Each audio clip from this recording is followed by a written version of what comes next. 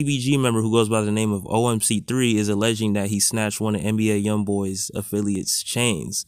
And he also said if he's capping, then pretty much tell NBA YoungBoy and his, camp to post a picture with all their chains on. And if they don't have all their chains on, then that means he really snatched the chain. Now, I guess he's trying to say that for all the people who's saying he's capping and stuff like that. Now, do I believe him? I'm kind of iffy about it. Now, as you guys see right here, this is a video of him flexing the chain that he allegedly snatched from an NBA affiliate. So the NBA affiliate that he snatched it from is unknown.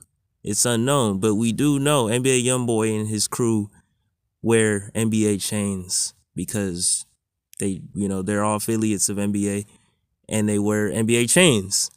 Now, this is a TBG member. So for anyone who doesn't know, TBG and 4K Trades are rivalry gangs.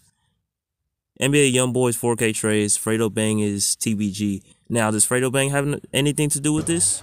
Most likely not, but he's affiliated with TBG.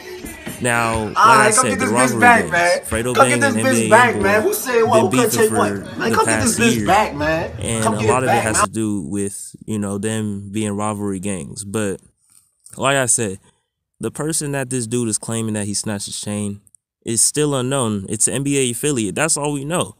Now, could this be cap? Could this dude just be flexing some random chain that he possibly didn't even snatch? Possibly. But is there a chance that he could have really snatched one of their chains? Yes, that is a possibility.